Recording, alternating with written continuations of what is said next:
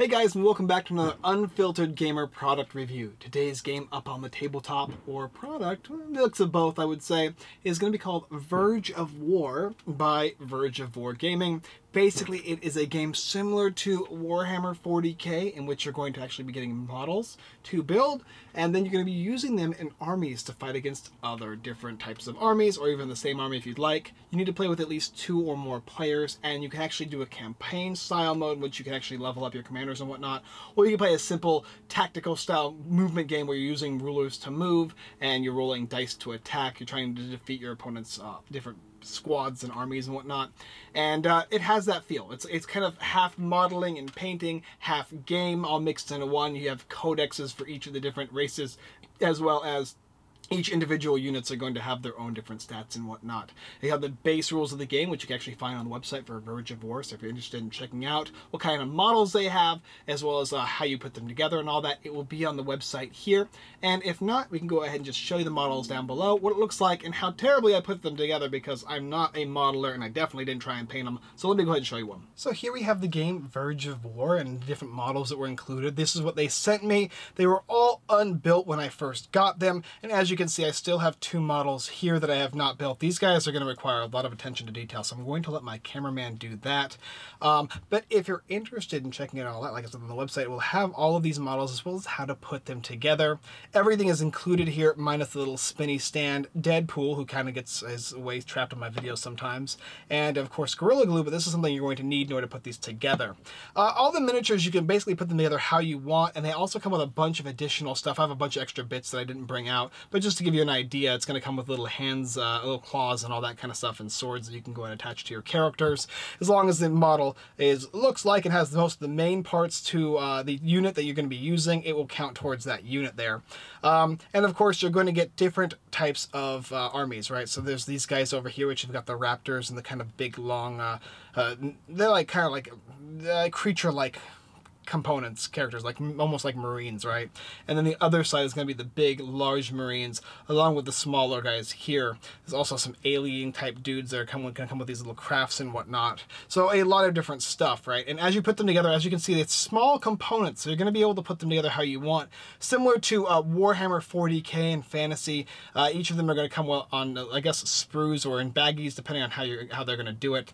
And you're going to be gluing them together, putting them on bases, and then utilizing them to fight with. I got ahead and try and show you all the different models and what they look like. Some of them I put together pretty well, and I'd done so before following the instructions just to see how difficult and easy it would be. Most of the Raptors I was able to put together without even bothering to look. All the Marines I did a pretty good job on, I think. And then of course the big guy here, he's kind of messed up a little bit. I messed up on his gun, and these guys here look a little wonky. But what's cool about them too is you can actually maneuver these guys' arms and whatnot how you'd like, and if you want to go ahead and add magnets to them and whatnot, you could do that, so that they have the ability to change their stances and whatnot. But overall, this is what the style of units you're going to get and the feel of it is. Okay, so let's come back and talk about what I've seen. And I haven't played the game. Like I said, this is mainly just a product review to give you guys a good look-see at what Verge is going to look like. But I have read the rules to understand how the game's going to be played. All right, let's come up. So I don't know a whole lot about Verge of War other than just basically I went through the rules and then I put the figures together. But I'll talk about how long it took, how complicated it was or complex,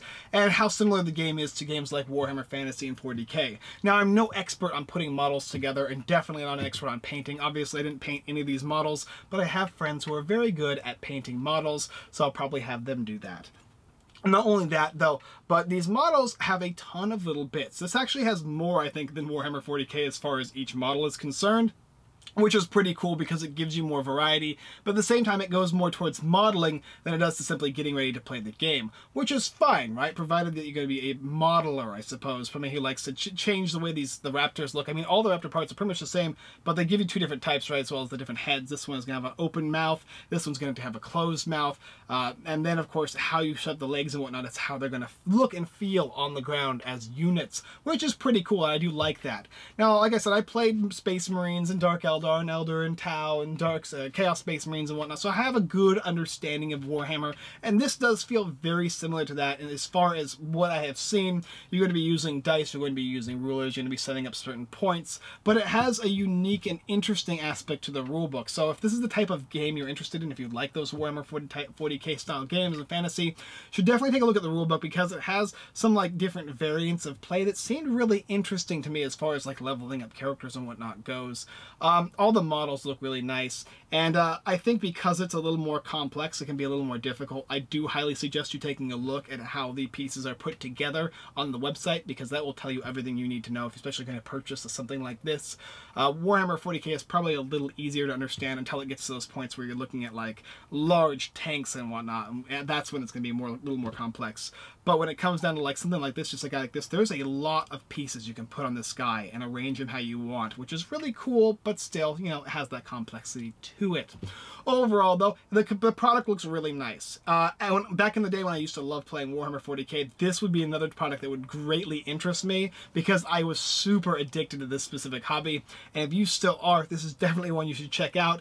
If you haven't actually seen a game like this, something like Warhammer 40k or any of those movement miniature style games, then I would definitely take a look at Verge of War. I know that the hobbies can be pretty expensive. I don't know the price point for this one specifically. I know Warhammer can be pretty pricey, so you have to have a decent budget for these type of games normally, especially if you like to collect different things, so just be wary of that. But overall, standardly good game, looks appealing, and the miniatures were not too difficult to put together, and then the bonuses, of course, would be the different complexities / being able to customize your units as well, and the feeling of the different miniatures, adding dinosaurs and whatnot. Super cool, and it looks good in general. I'll be using these guys around here. Maybe I'll get a chance to play it live or something. We'll see, provided enough time. Thank you guys for watching, and if you're interested, check it out in the description below, Verge of War, and see if you want to pick it up.